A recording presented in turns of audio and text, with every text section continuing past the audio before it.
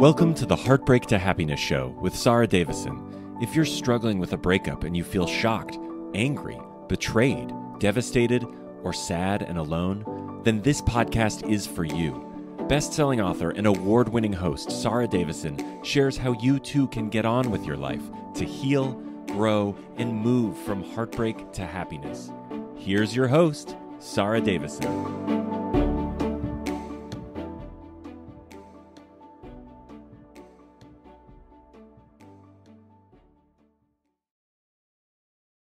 Welcome back to the show, and today my guest is Robert Mack. Robert is an Ivy League educated positive psychology expert, TV producer and personality, and published author. In addition to serving as celebrity love coach for Famously Single on the E! Network for 2 seasons, Robert also served as a consulting producer and on-camera expert for Mind Your Business on OWN, and executive producer and host of Good Morning La La Land on Apple TV and Hulu for 3 seasons. Robert's work has been endorsed by Oprah, Vanessa Williams, and many others, and he's been featured on Good Morning America, The Today Show, CBS Morning Show, and Access Hollywood, and seen in the pages of GQ, Self, Health, Cosmopolitan, and Glamour magazines. Robert's first book, Happiness from the Inside Out, The Art and Science of Fulfillment, is celebrity endorsed and critically acclaimed. And his most recent release, Love from the Inside Out, Lessons and Inspiration for Loving Yourself, Your Life and Each Other, is a bestseller. So I am super excited to welcome the one and only Robert Mack to the show. Welcome, Robert. Oh my gosh, thanks for having me. I'm so excited to be here. Well, I am a super fan and I love your work. So I also know this is going to resonate with so many of my listeners, and I could talk to you for hours. So I'm going to do my best to ask you some great questions to get as much from you as possible. So thank you so much for being here. Why don't we start with your story? Because personally, I find it so inspiring, and I think a lot of my listeners are going to resonate with this. Yeah, so I often joke that I'm the least likely person in the world to be a happiness coach on one hand and a love coach on the other, because my first memories in life were of being self-hating and self-loathing and extraordinarily depressed. And I always thought I would grow out of it. You know, at 6 or 7 years of age, I wasn't really aware of what depression was or self-hate or self-judgment was. But looking back, that's all I experienced. And I had a really loving family, a great life for the most part. Lots of stress in our family, like most families. But, I just was very sad. And as I got older, I thought, well, I'll grow out of it. You know, I'll do well athletically and academically, socially, hopefully, relationally, maybe financially. And a lot of those things did happen. You know, I did pretty well in school. I was salutatorian in my high school class. I eventually made a friend or two. I had a girlfriend eventually. She was great. I did well athletically, baseball and football and cross country. And despite all of that, my depression got worse. And I got to a place where I was contemplating suicide daily, dozens of times a day. Yeah. Sorry to interrupt, but I mean, how old are you at that point? Because with all that going on, most people would look at you, I guess, and think, well, he's got everything to be happy about. Yeah, I think I started probably experiencing the suicidal ideation at 12 or 13 probably. And then, it seemed to get worse as time went on. Came to a crescendo in my early 20s. I was working a consulting job, which I hated. And, people were great, but I hated the job. And I felt really out of alignment with life and the world and other people and myself. So I did some research, decided I was going to kill myself. I didn't have access to lots of the means and methods. And the other means and methods felt very violent. So I decided I was going to slash my wrist. So I got a kitchen knife and steak knife and I dug it into my wrist. And I had the most unexpected, unpredictable, inexplicable experience at that time, like without anything changing. Remember, I had a pretty good life. I was making good money at the consulting firm and this incredible girlfriend. I was healthy. My family loved me. Despite all of that, I was depressed and suicidal.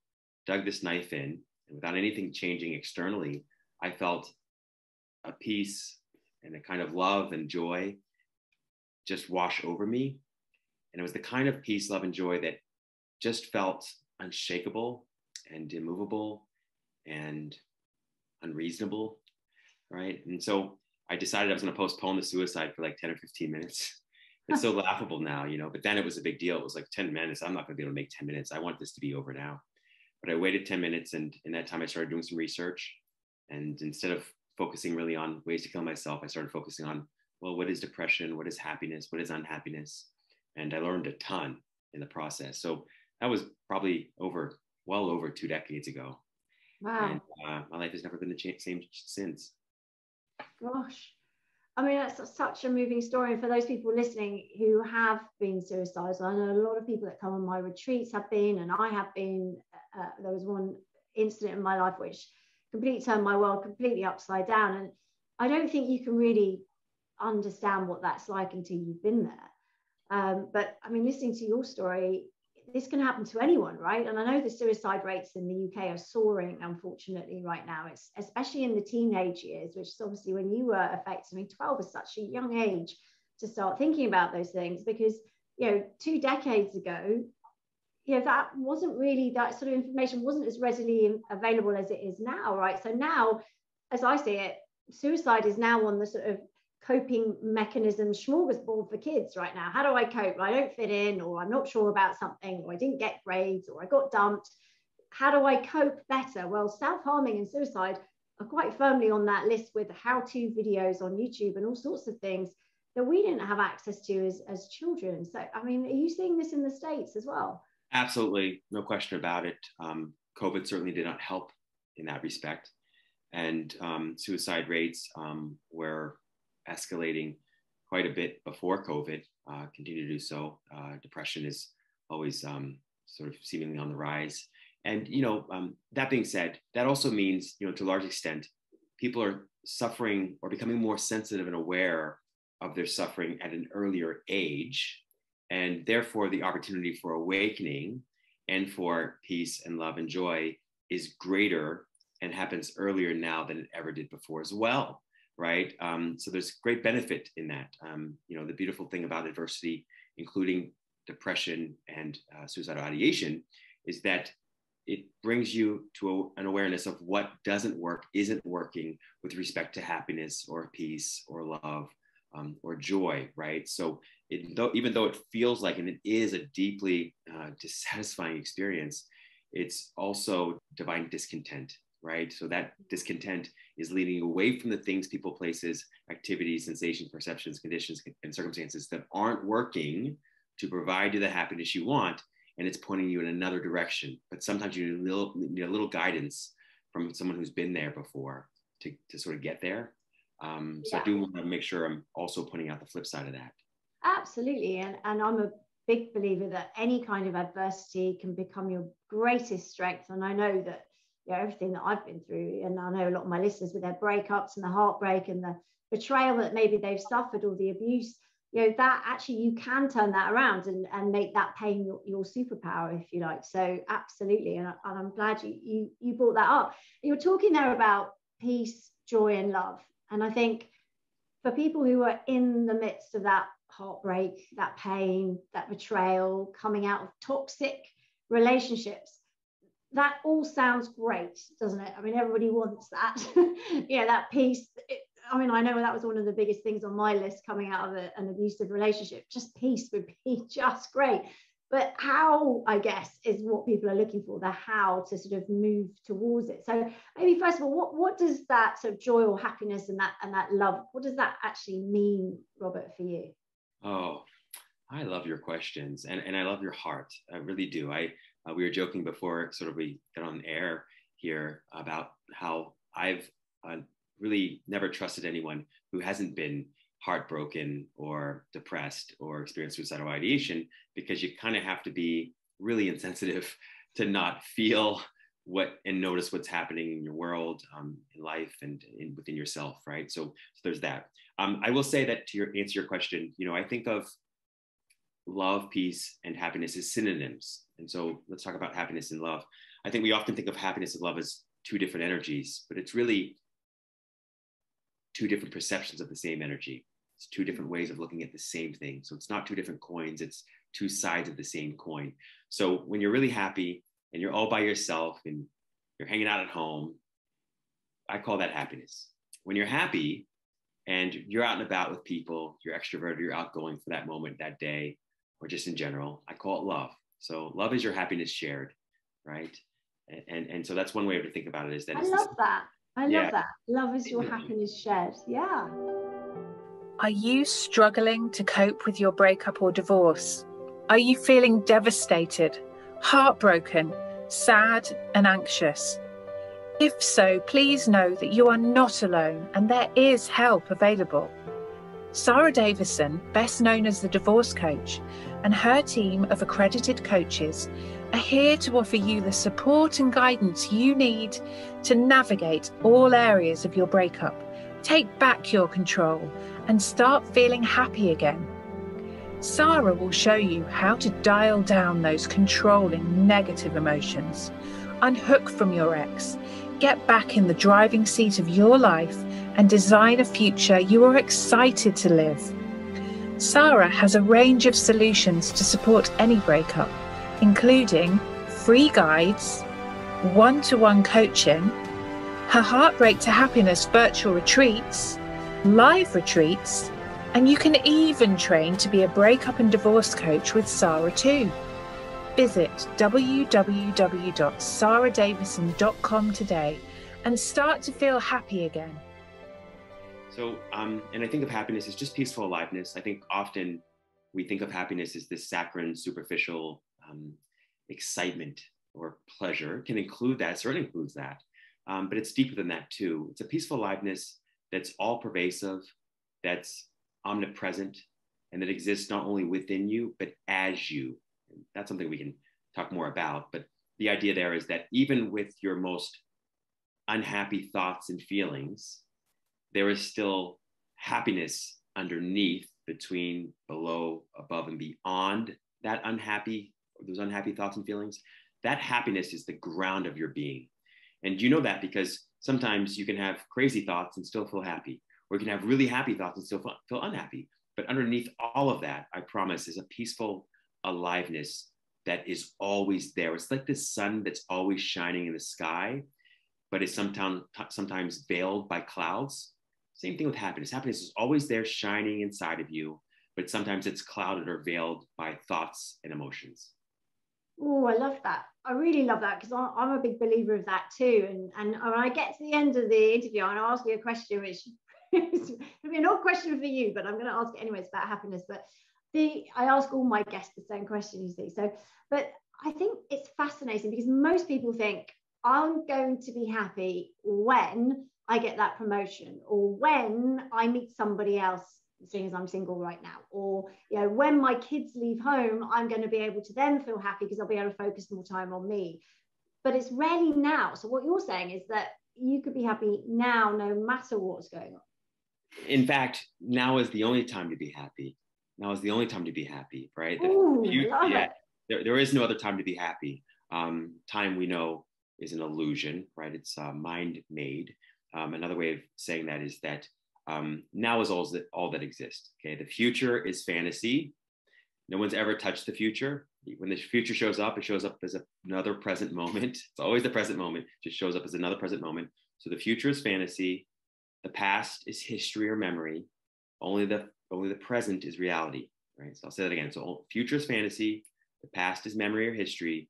Only the present moment is reality, is real. Right. So that means that you can either be happy now or never. And so while it feels like you can postpone the happiness until tomorrow, fine, or the next day, you're still going to be left with the same tools and devices, for the most part, that are available to you today to be happy, right? So now is the only time to be happy, to choose happiness. And that doesn't mean you need to choose it for the rest of your life. You don't.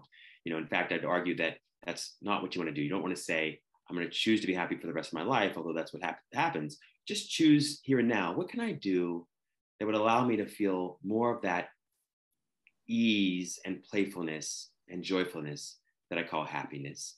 And at the very least, if I can't do a whole lot to change the external conditions and circumstances of my life this red hot minute, how can I either accept what's happening and where I am, take my mind off of the painful, uncomfortable, unhappy circumstance conditions, or focus on things that are more positively engaging, absorbing, and exciting or inspiring, right? So in other words, how can I, at the very least, not make the pain more painful? How can I not add insult to injury by feeding all my unhappy thoughts and feelings?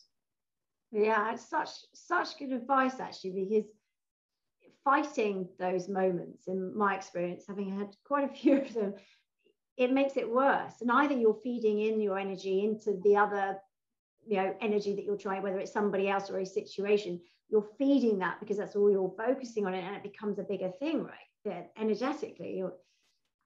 Spoken like the guru that you are, that is exactly right. I mean, it's true. It sounds like, and it is a platitude, a cliche, but platitudes and cliches are platitudes and cliches for a reason, right? So what you resist, persist. What you fight, you feed. What you fight, you invite, right? What you focus on grows. You don't want to do that, right? And most of us think and feel that by thinking about everything that's going wrong in our lives, we'll somehow make everything right. Or by focusing on all the unhappy parts of ourselves or our partners or our lack in our life, that somehow we'll find happiness. But you simply cannot get to happiness by focusing on the unhappiest parts of yourself and your life and the world. You cannot find love by focusing on the lack thereof or the lovelessness that you see in the world, yourself, or in other people. It just does not work that way. One of my favorite quotes, I think you'll appreciate this one, is the law of flotation wasn't discovered by contemplating the sinking of things. In other words, happiness will not be discovered by thinking about the unhappiness of things. Love will not be discovered by thinking about the loneliness or the lovelessness of things or of people or of places, right? So the key is to focus on happiness if you want to be happy. Focus on love if you want to be loved. You can't focus on the opposite and expect to ever discover what you truly want and need.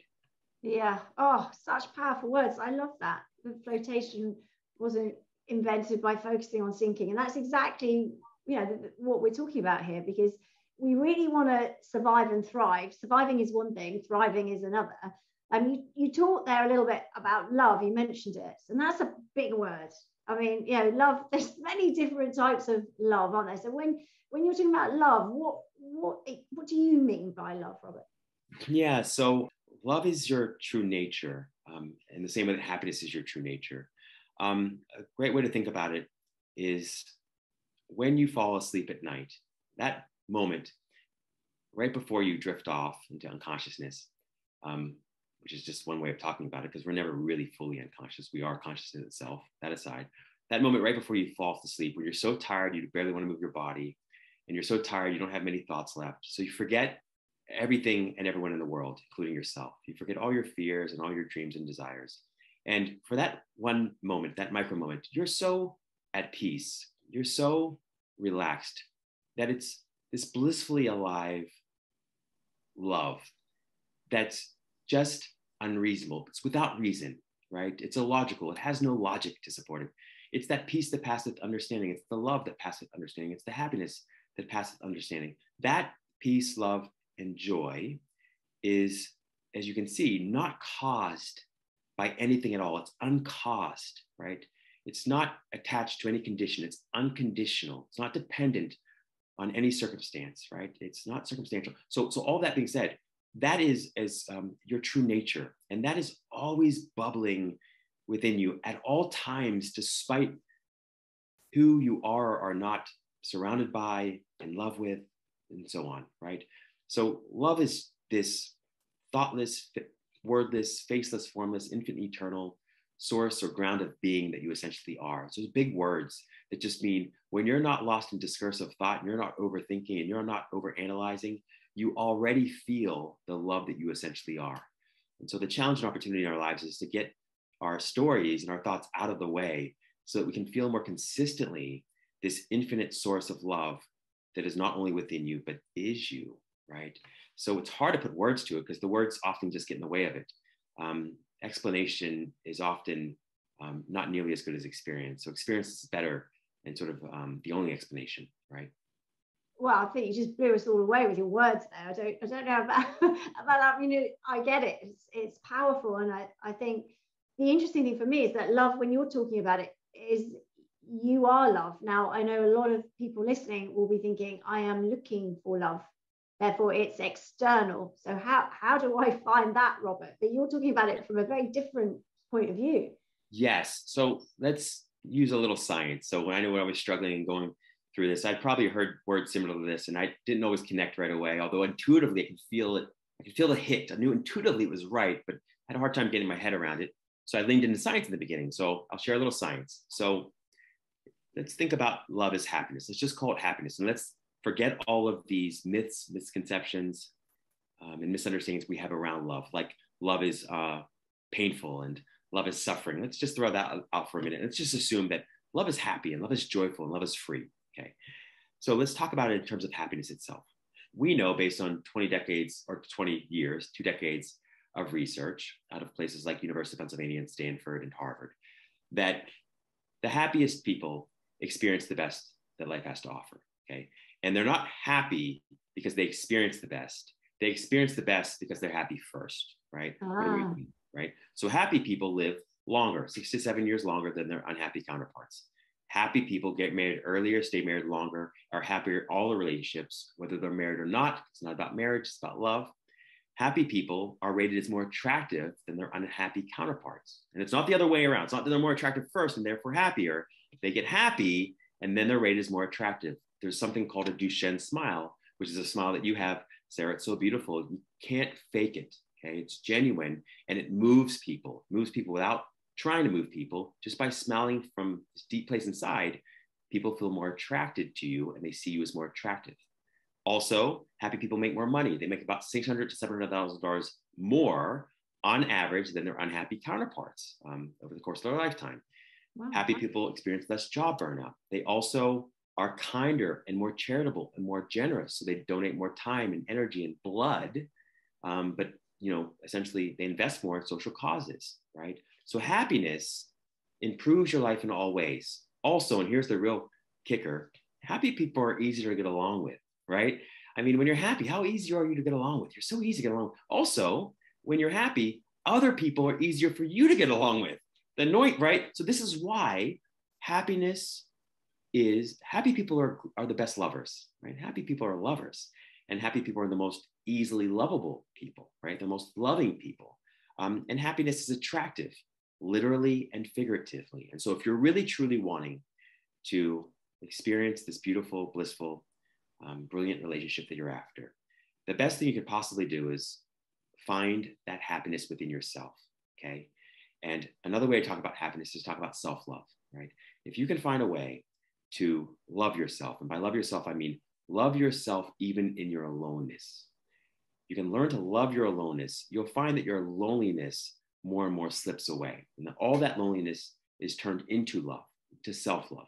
When you're so full of self-love and of happiness that you can't contain it any longer, and you have to just share it and share it easily and effortlessly, enjoyably, not to do anyone else a service or a justice, but just you share it because you can't contain it any longer. And you're just bursting with this peace, love, or self-love and joy. And you just release it or let it out to unburden yourself and to relieve yourself of this burden of the peace and self-love and joy. You give and share it without an expectation of reciprocity or reward, without quid pro quo. You do it just for joy's sake alone. And it's a highly attractive energy. So if you're really wanting to attract a lover or a partner much more quickly, easily, effortlessly, and enjoyably, you're wanting to find a way to get happy as humanly possible without a partner. And if you can do that, I promise you'll find a partner so much more quickly. I love this. This is great, great advice. I mean, getting happy and finding love, I think, are two things that my listeners are going to be thinking, yes, this is what we want. This guy's awesome. So the next question is, well, how do we do this when you might be at some of those lows we talked about earlier, where the love of your life maybe has just left you, you feel heartbroken, you don't see that light at the end of the tunnel as much as you might want the happiness and the love. How do we get to that point, Robert? Yeah. So I'm going to say it in 2 ways, and I'm going to give you 4 steps, essentially. Okay. Right. So one way to think about it is that the only way to be happy is to look at, think about, consume, focus on the happiest parts or aspects of everybody and everything, starting with yourself, for no other reason except to feel happy. Boom. Right? That's like critical. Okay. It's so simple. And I laugh at myself sometimes. I'm like, that's not that deep, but it actually, to apply it, is everything. Right? So look for any reason to feel good, look for any reason to be happy. Think about and talk about only the happiest parts and aspects of everything and everybody, including and starting with yourself. Another way of saying the same thing, some folks are more love-oriented than happiness-oriented. So I would say the same thing, replacing the word happiness with love, and say, look for things to love. And so everywhere you look, every time you talk or think to anyone, or about anyone, particularly yourself, think about and talk about only those things, those parts, those aspects of everybody and everything that you love. You're starting with including yourself, and do it only to feel good, right? So that's a really interesting point. On my retreat, I get people to, my delegates, to write down the things that they're good at, that they love about themselves. And this is the bit they really struggle with, because I think it's hard sometimes to be kind to yourself. Like sometimes this sort of self-care is interpreted as selfish to a lot of people who've sacrificed a lot in relationships. Oh, Sarah, I mean, I think that we are soul siblings here, because I've you give me shivers, and I have this test. It's a soul shiver test. Anytime I get these shivers, it lets me know I'm just in line with someone about something. And I felt that way the entire time we've been connected. And so I'll say this, you're right. So Michael Jordan, great basketball player, once said, it takes an incredibly selfish person to be unselfish. I couldn't agree more, that you have to be authentically selfish in the beginning to be authentically selfless in the end. You have to go to the source for peace, love, and happiness. And you have to do so selfishly. Okay. So you have to get love from the source of peace, love, and happiness within you. And when you do that fully and truly. You're able to give from that source selflessly, perfectly unselfishly. So you give without any expectation of reciprocity or reward. And so what that means is, you're right, it's both. It's both that, love can feel like, self-love can feel like a very selfish endeavor, but you can only share what you have. And so if you have unhappiness, you will only share unhappiness. If you have sickness, which is what unhappiness is, or loneliness, which is what loneliness is, you will only share that sickness, that loneliness, and that sadness with other people. Other people do not need more sadness. They do not need more loneliness or anxiety, right? And so if we want to truly be helpful to the world and to others, we want to remember that our self-love is our gift to the world. Our happiness is our gift to the world.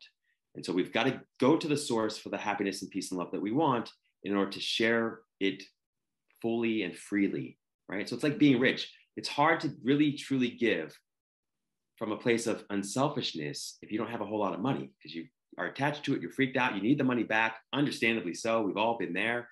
And when you're perfectly or infinitely wealthy, you just give. Who cares? It's like, there's always more where that comes from. What do you need? 10 million, 100 million? It's good. And you don't do it for any other reason. You don't even do it for them. You do it again from a selfish place where it's like, it feels so good to just hand out, $100 bills everywhere you go. It feels so good to just hand out compliments and connect with people. It feels so good to you. So when you're giving is the gift itself. Your giving is the reward itself. You experience that first. You don't even wait around for someone to say thank you. Who cares if they say thank you? I benefited first and foremost by being loving, by being unselfish, by giving away what I had in excess or what I had in infinite fashion. No, absolutely. And that's something I'm always encouraging my listeners and my clients to do, because contribution is, I think, the most fulfilling thing. And actually, when I got divorced and had my first Christmas without my son, which was just, to me, the worst thing ever at that point, that I thought, right, I'm going to go and work at a homeless shelter for Christmas. So for those 4 days over Christmas, I went along, they said, no jewelry, no makeup, just old clothes, just come on in. And I was thinking, I'm really going to do some good this Christmas. I'm going to help a lot of people. And actually, it just blew me away. I got so much more from that experience than I ever gave. And I made lifelong friends. It was just the most beautiful experience. And that's something I think that if you hold on to things like money, when you don't have it, actually you experience lack. When you give, you know, even when you're at your lowest, like I wasn't in a great place that year, but I gave, and oh my goodness, I came out, I got a whole person and more from that experience. So absolutely with you on that. That's so inspiring, so uplifting. It's so exciting. I love that you shared that. I appreciate you sharing that. There was a period in my life when I really struggled with that. When I was young, I was constantly trying to give from this place of scarcity and emptiness. And I didn't know it, but I had this expectation. I always gave with strings attached. I didn't know it. I wouldn't say anything to the person, but I'd say, geez, they didn't even say thank you, or they didn't seem very grateful, or they never did give me back that money or that book or whatever. And it would make me worse, and I feel worse and worse for it. And then I realized that there was two pieces to it. And the first piece was a mindset thing, right? Like I was trying to give, but I hadn't really shifted my mindset around it. And so I was still actually only giving to get. That's selfish. When I gave simply for the joy of giving, you know, I fell in love with loving. I fell in love with giving for its own sake. You know, I realized that a mindset shift had taken place, a perceptual shift had taken place. In A Course in Miracles, they call that a miracle, right? When there's a shift in perception. And that made all the difference. And this is why you see the studies, to your point, Sarah, that say over and over again, happy people give more, but also people who give more are happier. So we call it an upward positive feedback loop. It's called a virtuous cycle. But essentially, the better you feel, the better you do. And the better you do, the better you feel. And that goes for not just giving and charities and things of that nature, but also work performance, relationships, money, the whole nine. Yeah, gosh, it's just so true. This is fantastic. Thank you so much for sharing this, because it's just, I mean, it's so resonating with me, but I know a lot of my listeners will be getting so much out of this. So one of the things you touched on then, that point as well, was that talking nicely about people and finding the things you love. Now, I know, I can hear their voices now. I'm supposed to say nice things about my ex after what they've done to me. What would you say to that, Robert? Yeah, so a couple of things. Start where it's easy. You don't have to torture yourself on the way to happiness. Please don't. Please don't. Like, take the path of least resistance. I'm all about lazy intelligence. Like, let's not make hard work of happiness. Let's not make hard work of relaxation. Let's not make hard work of love. Let's take an easier, more enjoyable path of ease. Okay. So start with the low-hanging fruit. So don't start with the ex. Don't start with the family. Okay. Maybe start with a stranger. Maybe start with the children. Maybe start with the puppies or the kittens. You know, start with where it's easy. So if you find it difficult to find something to appreciate about someone in your life, focus on someone else. Focus on anything else. You don't even have to focus on people, right? You can focus on animals. You don't have to focus on animals. You can focus on trees. You don't have to focus on anything living. You can focus on something that's material in your life. It's all good. Any reason is a good reason to feel good, period. Start where it's easy. And I promise that if you keep that up for long enough, and you'll keep it up if you enjoy it, if you force yourself to do it, you're not going to keep it up, and therefore you're not going to get the benefit. So do it because it's fun. Start where it's easy. Continue that. In about 22 to 66 days, you'll rewire your brain to do it automatically. That's the whole science of neuroplasticity. We know we literally rewire the brain when we stay consistent with a new habit, okay? Eventually, I promise, you'll one day look back at the ex, okay, or the current partner, or any number of people, the in-laws, and you'll start to see without any effort why or what within them makes you feel good, what you can appreciate about them. For me, for instance, a good example is I have never dated anything but really beautiful, brilliant, and wonderful women. Okay, that's not a testament to me. That is a testament to them. And I have not had always the easiest relationships in my life. Obviously, that's how I'm here. It's like I've only learned mostly through quote unquote failure, which I call feedback. But every single woman I've ever dated, every single person I've ever met has been a personal trainer for my soul. That's one way to put it. They've been a personal trainer for unconditional happiness, for unconditional love, for unconditional self-love, and for unconditional peace. And without those folks in my life, I would not be where I am today. And so I'm deeply, truly, fully grateful for each and every experience I've had, especially including the most difficult ones and the most difficult people.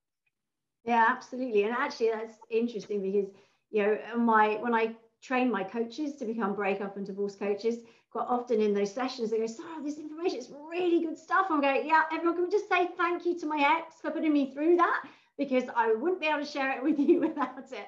And they laugh, but then they can like say, okay, well, maybe we can do this with ours, because actually, as you say, those learnings make us stronger. And without those experiences, we wouldn't feel the lows to be able to feel the highs either. So it definitely makes us more resilient, I think. That's and I think powerful. sometimes when you've been to hell and back, you kind of think, well, if I can get through that, I can get through anything. And if you've got that attitude to life, it does open a lot more doors and enables you to feel happy, because who cares what's around the corner? You know, you can survive it, right? You just nailed it. And that's that entire field of science of adversity. You know, we know that adversity causes us to stop, slow down, and reprioritize what's truly important in our lives, first and foremost. Second, it weeds out bad relationships. Third, it strengthens the strong relationships. Fourth, it's through the experience of it. You often need to experience what you're not in order to remember who you truly are, what you truly want and like, right? So it's a values clarification exercise. That's the first thing, sort of first part of it. The other part of it is that, you know, everything and everybody in your life and the world in general is not designed to make you happy. It's important to remember, okay? That it's designed to make you aware, to make you conscious, okay? But the more aware and conscious you become, the happier you become. And the happier you become, the more conscious you become. So everything and everybody in the world is really doing you a greater service and justice than you realize. Most of us want the people and things in our lives to deliver happiness, but they do something great at that. They remind you that they're really unreliable sources of happiness. And so they point you back to yourself and say, if you want to be happy, if you want to be in love, if you want to feel peace, that's within you, not me. My job here out there in the world, even despite my best effort, is to disappoint you and disappoint you as quickly as humanly possible, so you remember your own creative power. You know, but we miss that. We see the closed door and we get so focused on the closed door, we forget that the lesson is, Sarah, Robert, whoever you are out there, you're a powerful creator and manifester. You already have and are everything you're searching for within everyone else and everything else in the world. And if you just stop doing that, if you stop seeking outside of yourself and look deep inside, I promise you not only have what you're looking for, but you have an infinite abundance. You know, you have an infinite portion of it. And so that's an important thing to remember, because if you don't, you'll blame people and circumstances for how you feel. And in your blaming them, you disempower yourself to do anything about it, to make any changes around it, right? We can't let conditions and circumstances or other people dictate how we think and feel. If we do, we render ourselves powerless to think and feel and even do better. Ooh, wow. I love that. I'm just letting it sink in here. I mean, I'm with you on that. Like, don't give your power away to other people. Take your power back. And when you have your power back, you can shine your light. I was talking all the time to my coaches that you've got to shine your light. Shine your light as bright you can. And sometimes things happen in life which might dull it or even blow it out for a time. But it's our job to focus on lighting our own light, and then we shine that forward, and then we attract the goodness to us. But it's a manifestation. It's not a, you know, trying to grab something or focus on or force something. Like you said earlier, it should flow. It should come naturally. When you start to force things, that's the resistance, and that's where the unhappiness comes in. Oh, I love this so much. You know, that's what enlightenment means. It means letting that light shine forth, right? Enlightenment is lightening up. It's also letting go of what doesn't let you stay light in life, right? Like say that, you know, remain a light in life, but also stay light, that burdens you, right? It's letting go of all that. So you're absolutely right about that. The other thing I just want to highlight, because it's so powerful and profound what you said, I just love it. It's that we're literally made of stardust. Like the bodies are literally made of stardust, you know? And so it's important to remember that, like, you're literally a star. Each one of us is a star. Each one of us is nothing really but light. And if you spend most of your life focusing on the darkness within and around you, you'll just find more and more darkness. The key and opportunity in life is to focus on the light, both within yourself and others. And even if there's just a tiny little sparkle or candle flicker of that light, if you can focus obsessively on that light, you'll be surprised. You'll begin to catch other things on fire, right? That's how we catch the world on fire and catch each other on fire. So just focus on the light, no matter how small it is. Let that become almost your myopic focus. And I promise you that light will begin to sort of spread to other people and other things. And before you know it, your whole life will be lit up.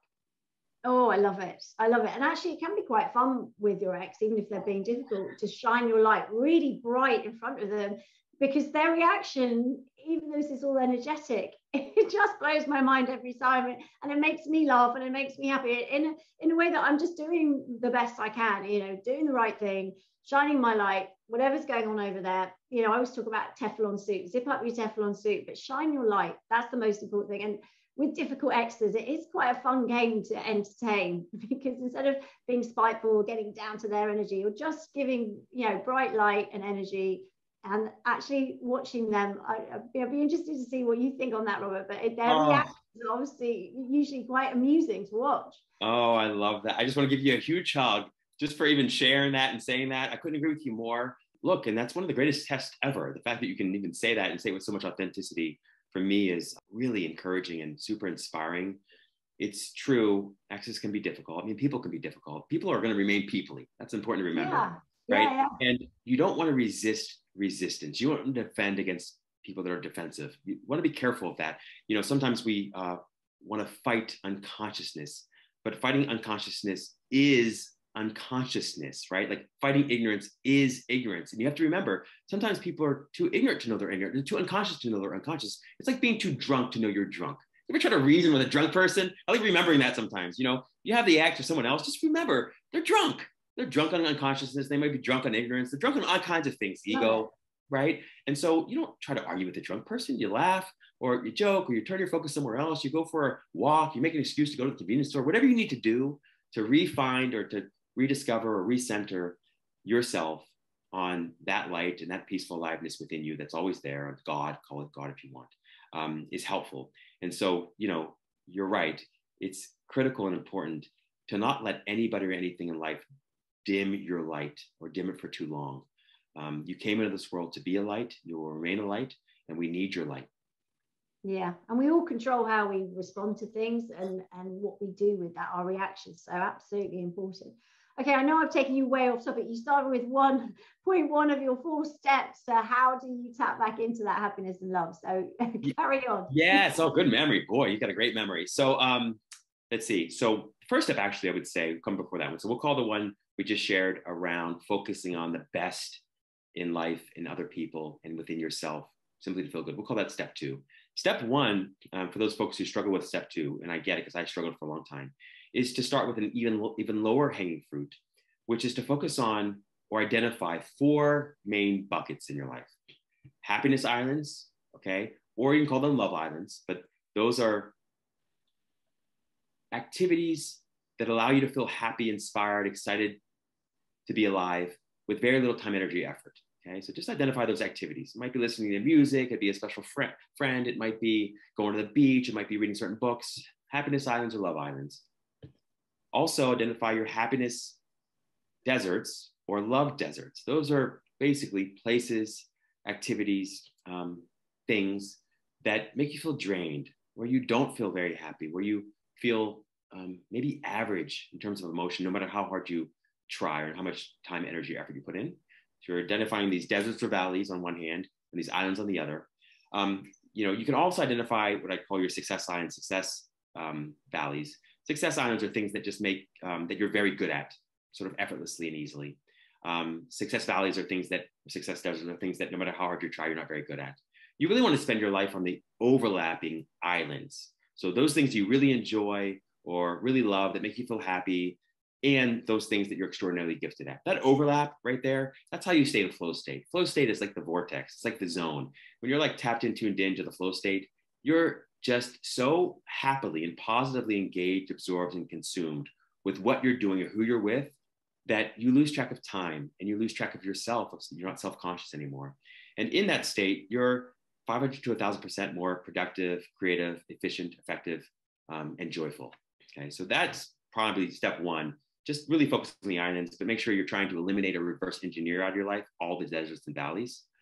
Step 1. Step 2 was what we talked about before. Another way to talk about step 2 is just to tell a better feeling story about everything and everybody in your life based in truth, right? So it has to be based in truth. If it's a snow job or it feels like you're making it up, that's not so great. So good example. Let's say it's raining outside. most of us will say, oh, it's a bad day. Maybe it's a bad day, unless you love rain. And you say, it's a bad day. Is that true? It's like, what's the truthful, better feeling story? Well, the truthful, better feeling story is, I know the sun will come up tomorrow or the day after. When it rains, it sure makes me appreciate the sunny weather that much more. I do love the rain because it does sort of nourish all of the plant life, and the plant life is so great to prevent erosion and all these things, right? You find a way to think about this experience so that you feel better as a result of doing so.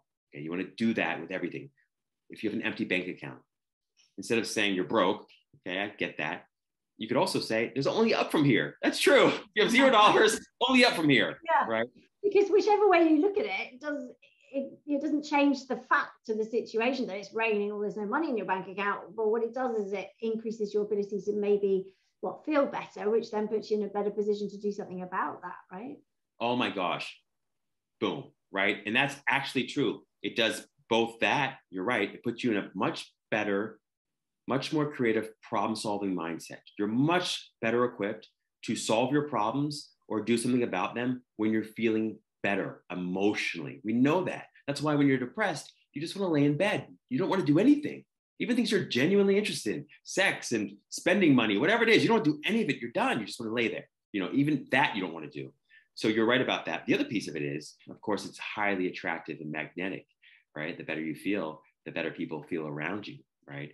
So there's that. The third piece is really just a version of the first one, which is just identifying those people that make you or allow you to feel happiest in the easiest possible fashion, or feel most loved or loving in the easiest fashion. Spend more time with those people and do what you can to spend less time with the energy vampires, the people that don't make you feel so happy or loved or loving. The fourth step is probably what I'd argue is the most direct path to peace, love, and happiness you can possibly imagine. And you can't imagine it because it's all about not thinking. So the first three steps, first step is really an action journey step. The second step is really about sort of a mental or emotional journey step. The third one is really about people. It's a people step. This fourth one is not about action. It's a state of non-action. It's not about people. It's about presence. And it's not about thought. It's about no thought. It's about changing your mind or your heart. It's about going to that place where there is no mind and all there is love. Okay. And so this is simply about letting go of all of your thoughts as consistently and non-judgmentally as humanly possible, as frequently as possible, right? So an easy way to do it is to practice breathing from the stomach. And there's a specific practice I use called micromeditation. A micromeditation is one breath. So if you've ever taken a meditation class and you've ever felt like me and you thought you were having a panic attack, I once went to this meditation class and there was like 30 of the most beautiful women. It was like, they were all Sarahs, like, well, not really, there's only one Sarah, but there's like, a fraction of that, but there were 30 of them in the class and they were all expert meditators, it seemed. And I just simply was not able to meditate even for a second. I was just having a panic attack. So I realized 30 minutes was too long. 5 minutes was probably too long, but I could do one breath. So with the micromeditation, all you do is you pretend like this breath, this moment is the last breath or moment you'll ever have on this planet. And so you want to be sincere about that. And you want to recognize that's true. This may be your last moment. We don't know that. We might have 100 years left, hopefully 1,000 years left, but we might also have 5 minutes left or 5 seconds left. And so you want to treat this one single now moment as though it really mattered, as though it was all important, because it is. And so for this one moment, you pretend like it's the last moment that you'll ever have. And you simply do everything you can to juice this one breath, this one moment, for as much joy and happiness you can possibly get out of it. And you can best juice or milk this moment for as much joy as you can possibly get by letting all your thoughts go, breathing through the nose, let your stomach expand more than it normally would. Breathe out of the mouth and let your stomach contract or flatten out more than it normally would. And do it just for joy's sake alone. So really try to just enjoy it. Don't try to get good at it. That's the one way to not get good at it. Try to enjoy it. That's the one way to get good at it really fast.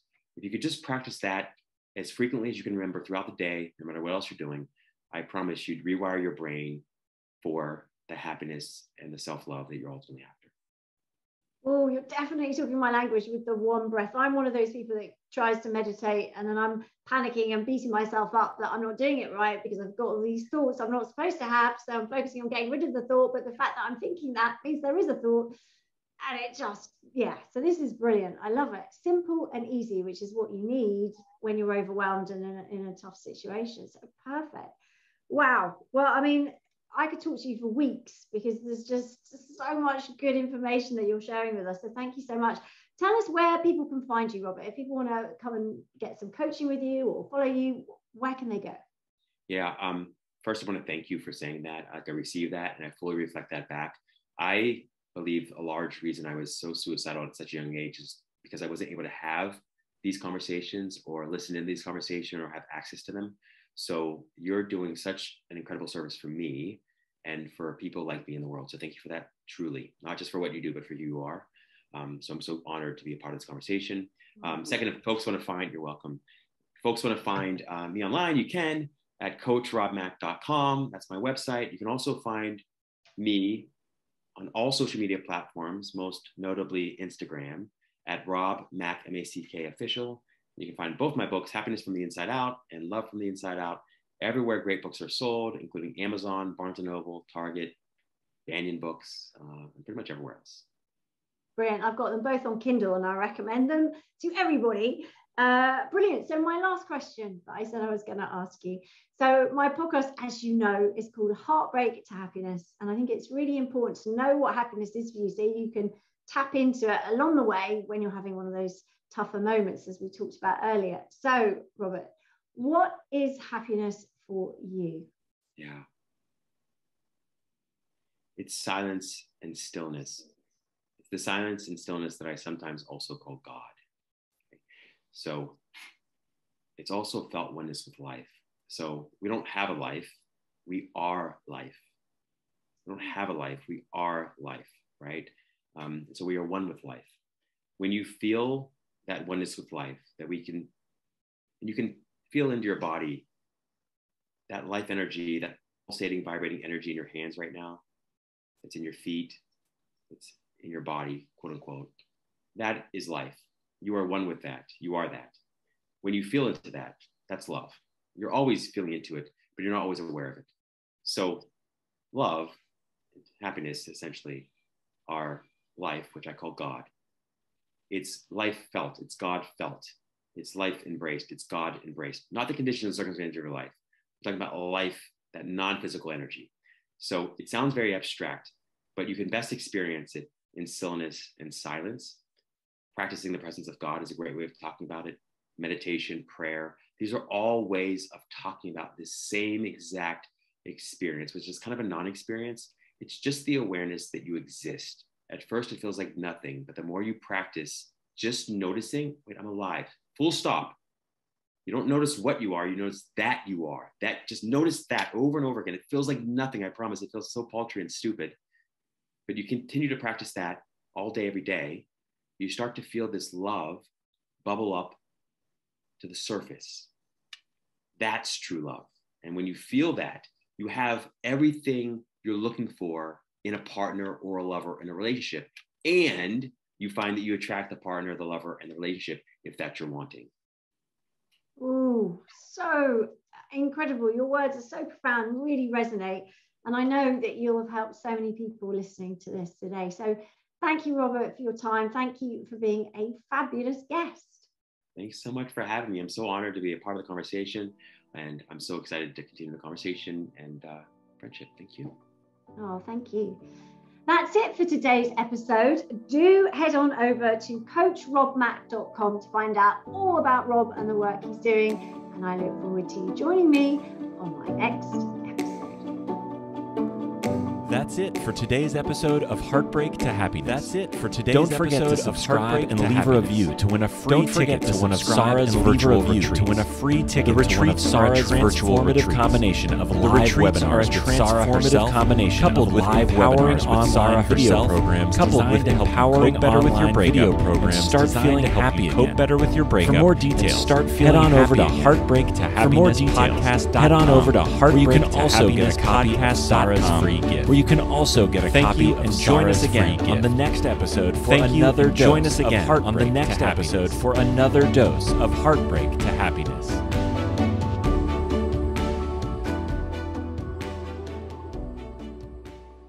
On our next episode.